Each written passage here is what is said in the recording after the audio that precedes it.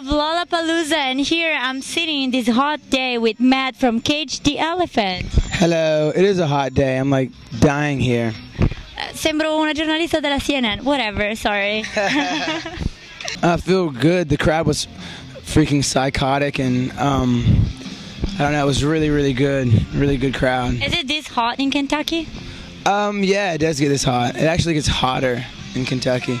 But I don't know if it's this humid. Okay. It's really humid right now. How's chicken there?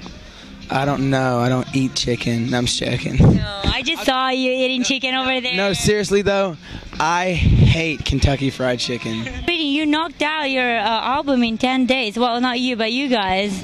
Yeah, like, we didn't have a whole lot of money. So we kind of had to just do it as fast as we could, so. Where did you do that? It was about 3 years ago. Where? Oh, in Nashville, Tennessee. It was with the same producer that we've recently recorded a new record with him. We've done like, I think we're finished with 13 songs. We're going back in on September the 1st through September 10th to lay down a couple more songs in December as well. So I don't know if it's coming out in December. Hopefully like around like February, March, April, May kind of time. Are you one of the brothers? Yes, I am. There's one song from Cage the Elephant, In One Ear.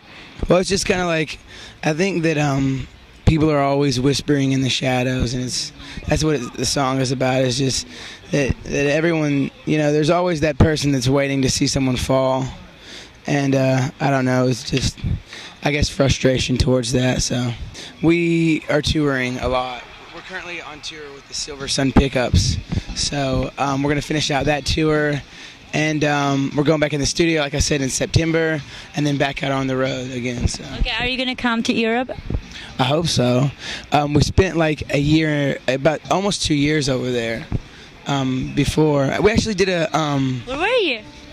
We were supposed to play a show in Italy, but they canceled it, man. So hopefully we'll see you there?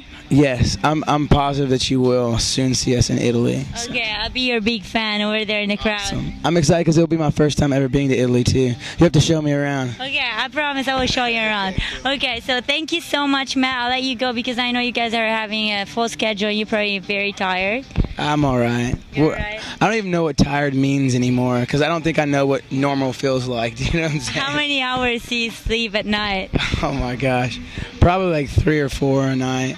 So I don't know, but it's more my fault than anything because a lot of times when I have time to sleep, I can't. So where does the name come from, Cage the Elephant? What does it mean? I don't get it. Sorry. I don't get it either. Actually, I was eating a bowl of alphabet cereal, and when I finished eating, when I was full, I looked down and it spelled Cage the Elephant in the milk. So I knew it was just meant to be at that moment. It was like an epiphany. It was a special time for me. Thank you so much. Thank you very much.